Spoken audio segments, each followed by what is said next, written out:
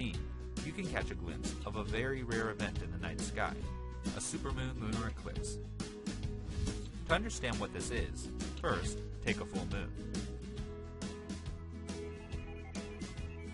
Now add the closest approach the moon makes to the Earth on its elliptical orbit, which results in it looking up to 14% larger in diameter. That's a supermoon. Now combine this with a lunar eclipse, when the moon passes directly behind the Earth into its shadow, giving it a red tint. Now you have a supermoon lunar eclipse. This is a really special event because it doesn't happen very often. Let's take a look back. Since 1900, a supermoon lunar eclipse has only happened 5 times.